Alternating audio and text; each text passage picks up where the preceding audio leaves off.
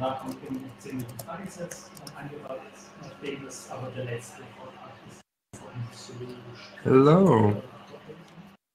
willkommen im Saal 3 wieder. Wir sind jetzt beim Vortrag Flux, Making Font Smarter.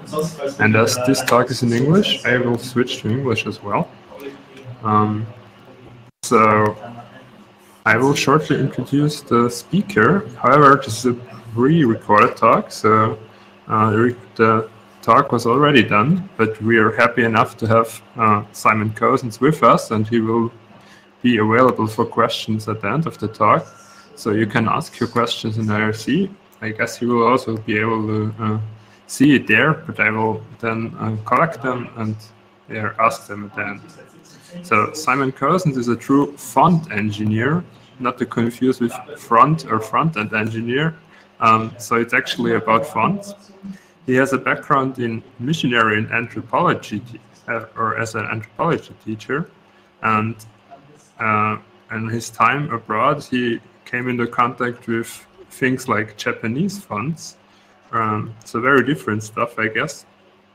And these days, he develops the Style typesetting engine together with Caleb McLennan, and also the Flux project is of his, I guess, and that's what he is going to present in the next 17 minutes. So have fun.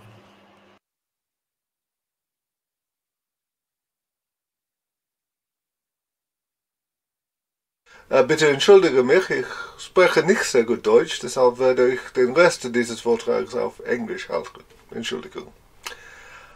I want to talk to you today about a project that I've been working on, a project called Flux. And Flux is a font layout editor. So first of all, let's have a think about what that means. I don't know if you've ever wondered what is inside a font file, what a font actually is. I've got a piece of software here called TTX, which can take apart a font and look inside it. And we can see, when I open up an ordinary TTF file here, that a font is basically a database. And you can see a list of tables on the left. You can see how long they are and where they start in the file. So what do those tables do? Well, we've got some metadata, a header. We have some information about the metrics, how large things are in the font, how big a glyph is, how far below the baseline it descends, how wide each glyph is, where it starts, and so on. We've got another table which maps Unicode code points to glyph IDs in the font. So inside the font there are a bunch of glyphs, a bunch of shapes, and they have their own IDs, and so we have a mapping between those and Unicode code points, so that when you type an S, we know which glyph we're going to get. Now I say that's an initial mapping, we'll come on to that a bit later. Then we have some information about hinting, which I'm not going to go into today. And then finally we come to the actual outlines, the shapes of the letters themselves. Then there's a bit more metadata. The name table has got copyright information, the name of the font and things like that, text strings. And then down at the bottom we've got these two tables, gpos and gsub. And you'll notice that gpos is very big. It's almost as big as the outlines themselves. So what's going on here? Well, OpenType allows you to change the way that the font operates. It contains some programming information inside it with rules to substitute different glyphs and to change the positioning of glyphs. So you may have noticed that when you're typing in the Latin script and you have a serif font like this Garamond on the left here, you type letters FFI and it changes it into a ligature. There is code inside the font to take the glyphs that it sees coming in and change them around and change them into a different glyph. So you can see on the bottom left there that FFI is now a single glyph designed in a different way, and it's been substituted by a rule stored inside the font. Similarly, you may be familiar with kerning, moving the shapes of letters together. On the top right, there's a lot of space between the A and the V and the V and the A. And we can write a kerning rule which brings together these letters and tightens them up. And again, this is a rule stored inside the font in the GPOS table, which is processed as the font text is laid out. So we have substitution rules and positioning rules. And when you're writing in the Latin script, these just make your letters look a little bit nicer. They're refinements, they tidy things up a bit. If you're working with other scripts, then these things become absolutely essential. This is what it looks like to lay out a piece of Urdu text using substitution and positioning rules. If we didn't have those rules in the font, it would just look ridiculous. It wouldn't work at all. So for Latin script, OpenType substitution and positioning rules make your font look nicer. For all other scripts, they make your font work. Just to kind of recap that and bring it back together, I want to show you how the OpenType, the font system that's most commonly in use, works in one slide. On the right, you have the text that's coming into the system, things that you type, things that you read from a file. On the left, you have a font. It's got the metrics that tell you how big things are, and it's got these rules that we've talked about, the substitution and the positioning rules. And in the middle, we have something called a shaping engine. In Linux, that's a piece of software called HalfBuzz. And the job of the shaping engine is to take the text and apply the rules and apply the metrics and work out how this should be laid out. So in this particular font, there's a ligature that combines the E and the R into one glyph. And the system will tell us which glyph IDs we have and how wide they are. That's the job of the shaping engine. And then you have another piece of software called a rasterizer. In Linux, that's usually FreeType. And that goes and gets the outlines from the font and draws them on your screen or on your printer. How do we get these rules, these substitution and these positioning rules that we've talked about, into the font? Well, for some of them it's quite simple.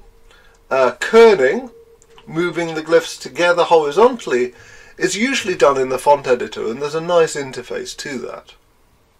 Some of the substitution rules, like the FFI ligature, can be automatically generated based on the names of the glyphs.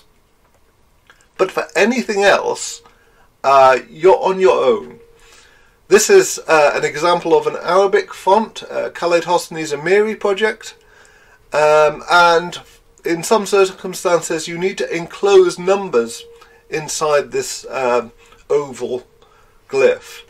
And you can see that he's got some rules here which move the letters into the right positions. And it's horrible to have to write these things out by hand.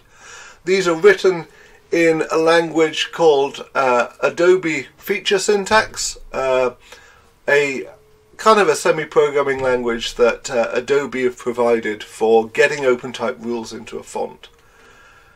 But what we're actually asking designers to do, designers who are normally visual people, to write out this code themselves. And it's not a lot of fun. And this is why you have the job of a font engineer, to come up with this coding themselves. But what if there was a better way to do it? What if there was a visual way to put these rules into the font? Well, that's what I'm trying to write with the Flux project. Now there's one more niggle. Since about 2016, we've had something called variable fonts, where one font can define how it changes in different axes. So here you can see a font which is getting bolder and less bold by sliding up and down the weight axis. So one font is doing the job of regular and medium and bold. Now when you have a variable font like that, you need also to have variable layout. rules, positioning rules for example, which can change as the font changes along its design space. This is what I've been trying to write with Flux. Here you can see the main interface to Flux, the main window.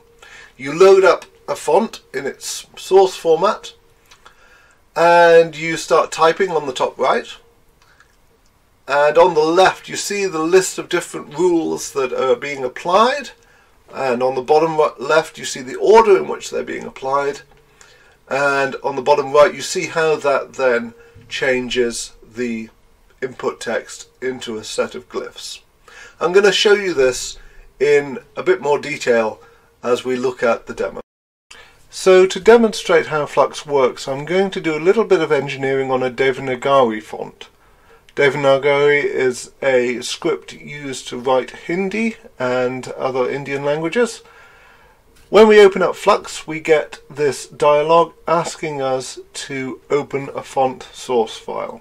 So we're going to start using the outlines from a font called Hind by Indian Type Factory. This is a glyphs file, so we'll load that up now. And once that's opened up, you see the main window we talked about earlier. Here are the groups of glyphs defined in the source file, such as the marks and the bases that we'll use in a moment. The text that we want to shape, and we can type in our own text here.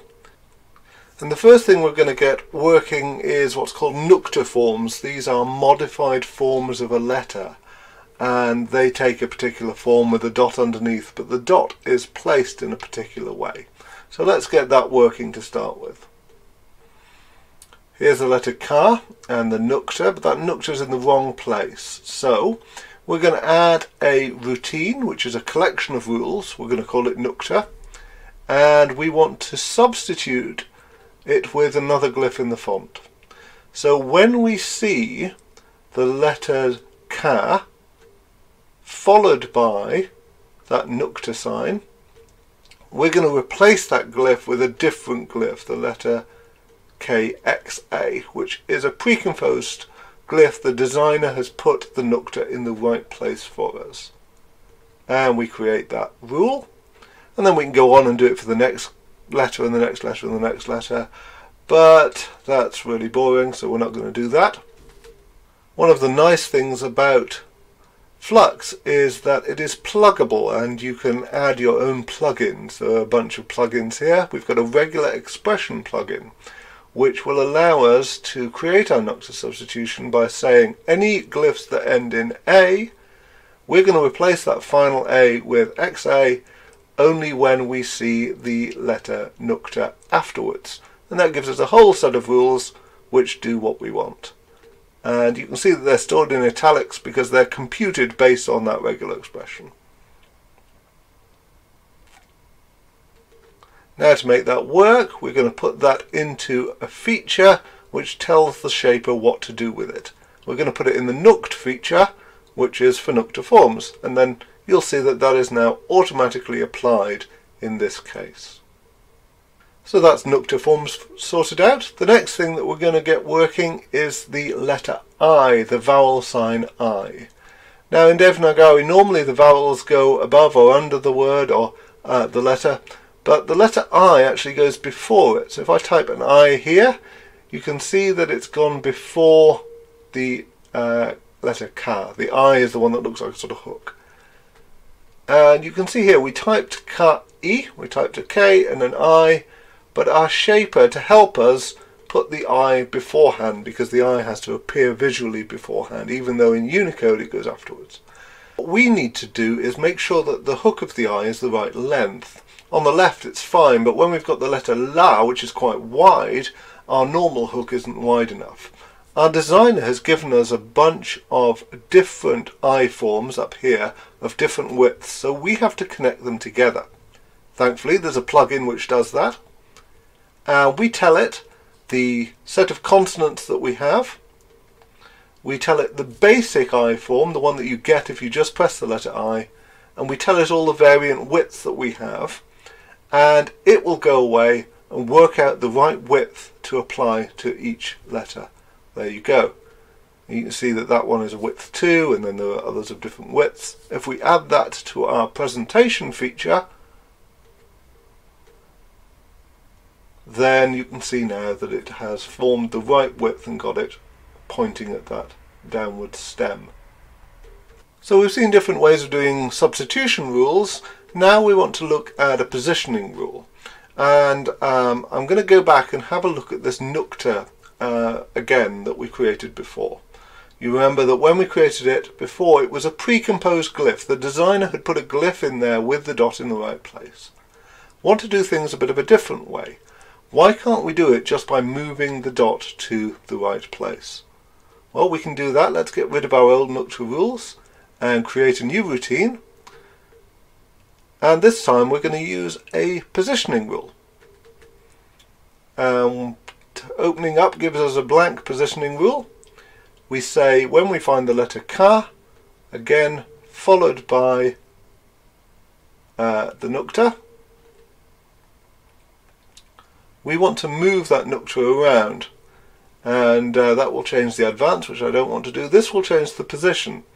X direction, getting it in the right place, and in the Y direction. We're kerning in both dimensions here, which is not something you can do in your editor. This is what you need a specialist layout editor to do. And we can create a bunch of rules like that and place them into our nucta feature as before. Without requiring additional glyphs, we've got the nucta doing the right thing. Now there's more that we can do with this. We can say that the rule should only apply with particular glyphs before and afterwards. If we had a multiple master font, we could do variable positioning rules, which I'm not going to show you today. Let's have a look, say, at one more plugin. Remember I told you that font editors can do some automatic substitution rules based on the glyph names. Well, we can do that too. This is the name-based features plugin, and it goes and sees what's available in the font.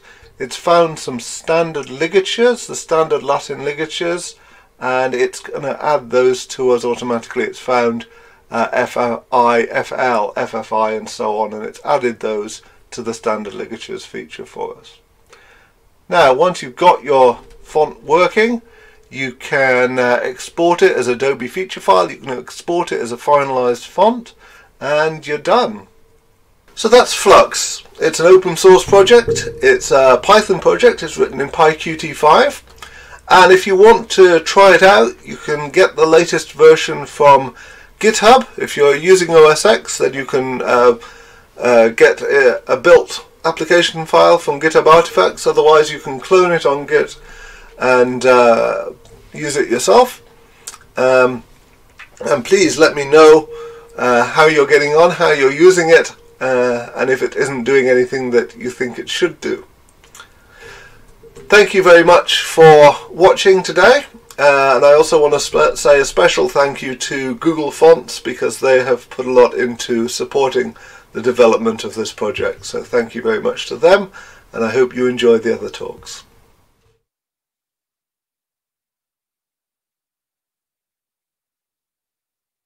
Hello, so thanks for the great talk already, Simon. And we will now go to the Q&A part. I already saw some questions in IRC. I already saw that you were busy answering some of them. I will still repeat them. Maybe you have got some more time to think about it and have some more in-depth answers as well. So I will start with the question from Alf. Is there a difference between text kerning and OpenType kerning? Does it work the same way?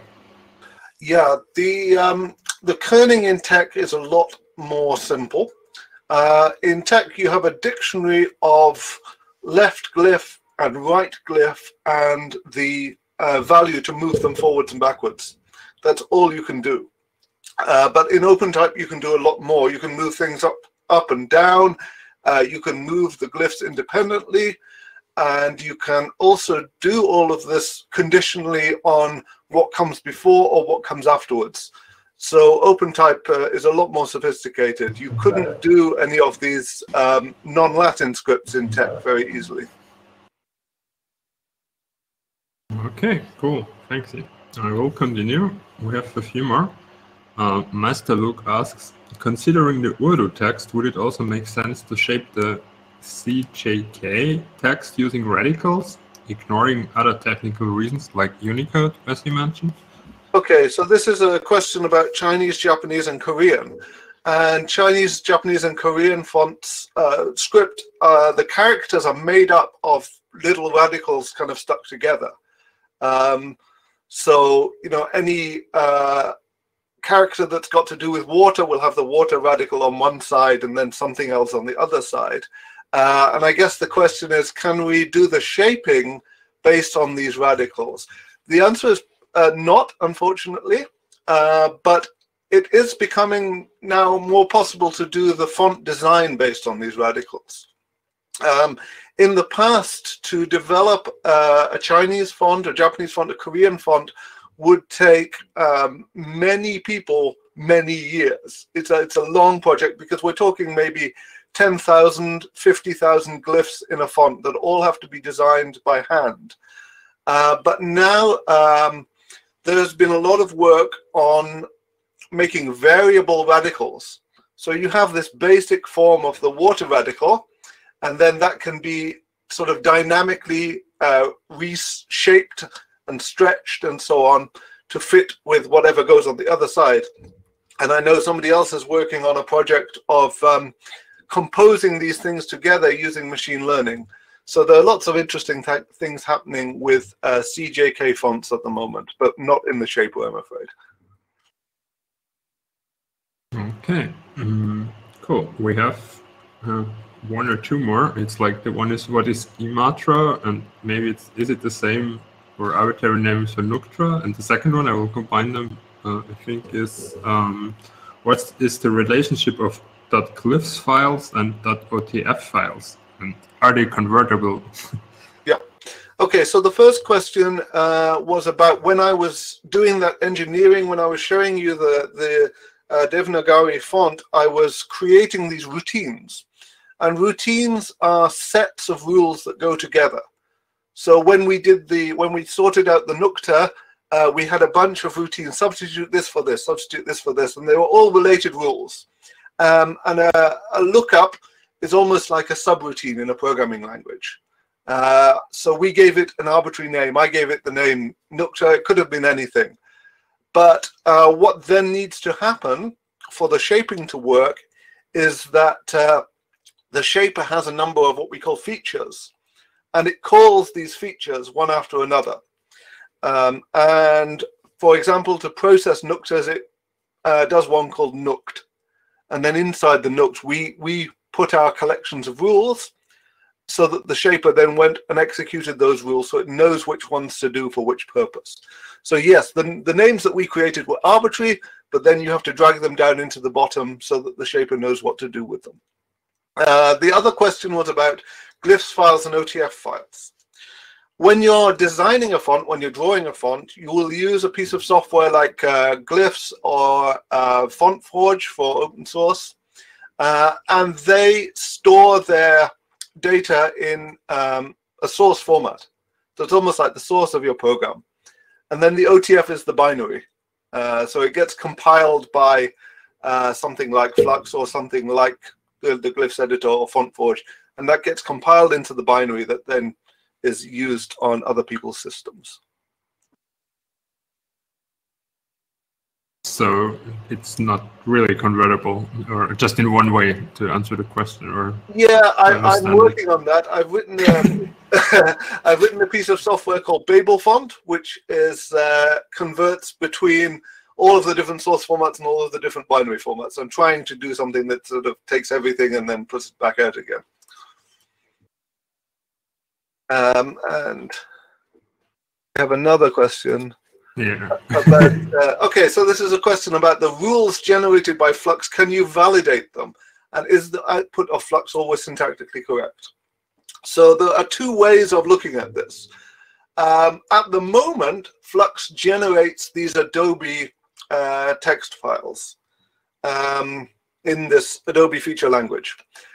Yes, I can guarantee that they are always syntactically correct Adobe script because of the way that it generates them. There's a Python module that takes like an abstract representation. I want to move this to there, and then the Python library can emit the Adobe rule, and it will be syntactically correct. But what I'm trying to move towards is having Flux compile the binary itself. So these rules are stored in the OTF file in a binary format. And I've almost got it working that Flux can just write those binary rules straight into the font.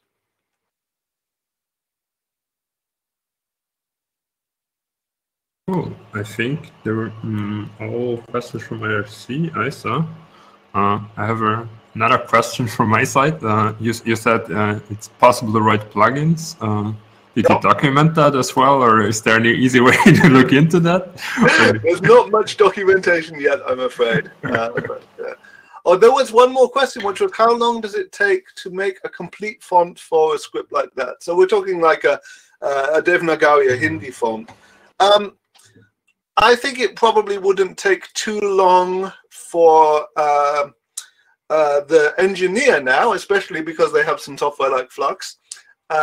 What would normally happen is that a designer would design the letters, and that takes a remarkably long time. It can take maybe a year, 2-3 years, especially if you're working on a variable font where you've got, you know, different weights and different widths and things like that. Yeah, it can be a multi-year project for a single designer. But then to do the engineering, hopefully now that we have Flux, now that we have all of these tools, it can be a lot faster. It can be a matter of a couple of weeks. Okay, thank you all very much for your questions, and get in touch if you want to play with this some more. Cool, then also thanks from my side. I think we are done here, and in about 15 minutes there will be the next talk in this room 3, and it will be about erhöhte Datensicherheit und Privatsphäre durch Edge Computing. So I think it will be in German again. See you then. Bye.